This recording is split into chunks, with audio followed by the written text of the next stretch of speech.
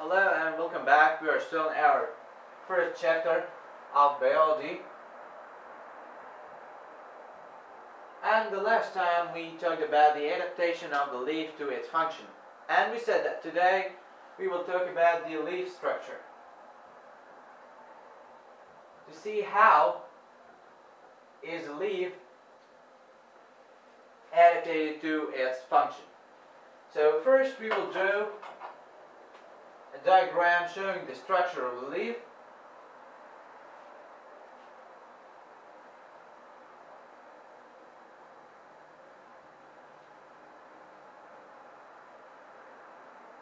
Like this.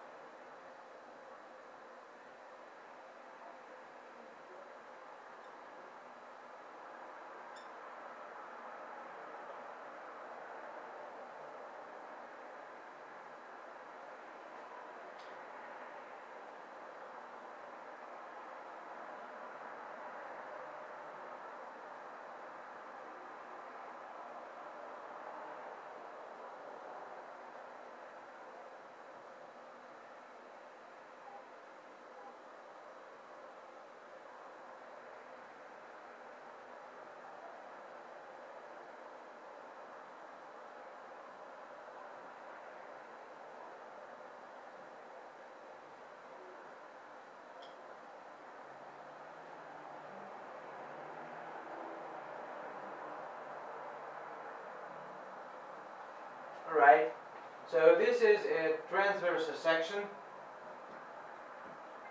showing the leaf blade. So the first thing in the structure of the leaf blade is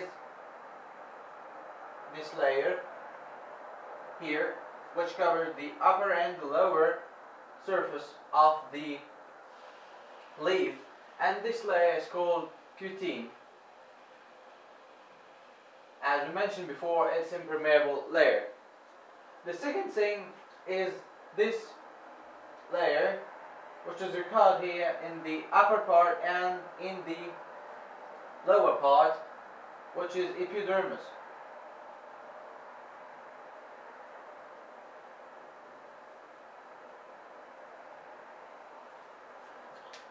And here, this epidermis, it has cells which are barrel shaped and they are close to each other. There are upper and lower epidermis in the leaf cells. And in the lower cell, as we mentioned in the adaptation of the leaf to its structure, we mentioned something called the stroma, or the stomata, sorry. So a single one is called a stoma, and the plural is stomata. So this stoma is an opening in the lower epidermis, and there are in the upper epidermis, but they are less in the upper epidermis than the lower ones. And the two cells which are surrounding the stoma here, which control the opening and the closing of the stoma, are called guard cells, as they guard the stoma. Alright, so this is our first point. The second point is this area of the leaf, without this center part, those two layers. Well, this is called the mesophyll. The mesophyll. And this mesophyll is divided into two layers. This layer, which is called the palisade layer,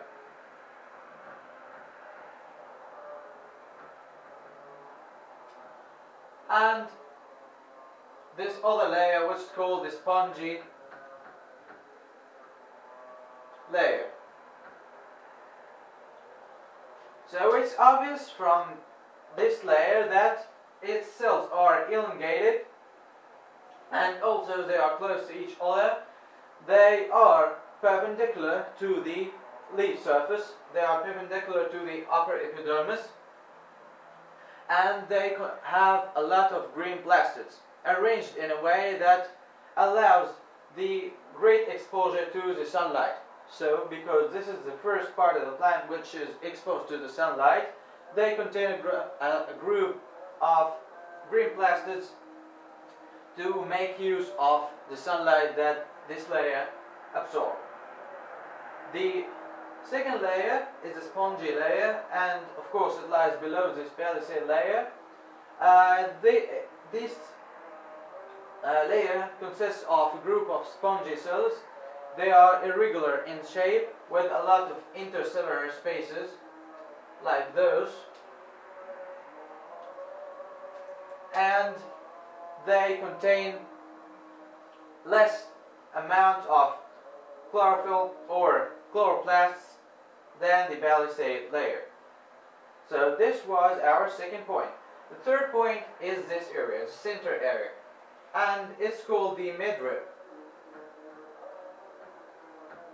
And we also mentioned it in the adaptation of the leaf to its function.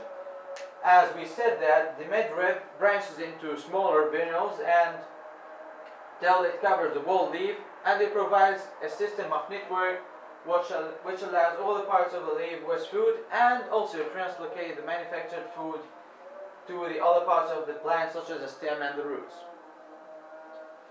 And this midrib consists of here xylem.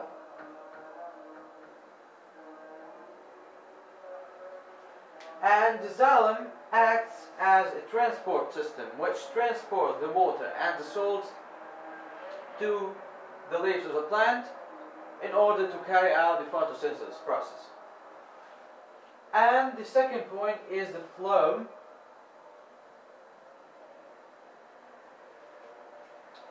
And the phloem here translocates the manufactured organic food from the leaf to the other parts of the plant. So the xylem and the phloem act as the veins and the arteries, while the xylem brings the water and salts to the leaf of the plant, and the phloem translocates the organic foods manufactured here at the bottom of the leaf to other parts of the plant. And also we have the xylem here supported by a type of cells called the xylem parenchyma.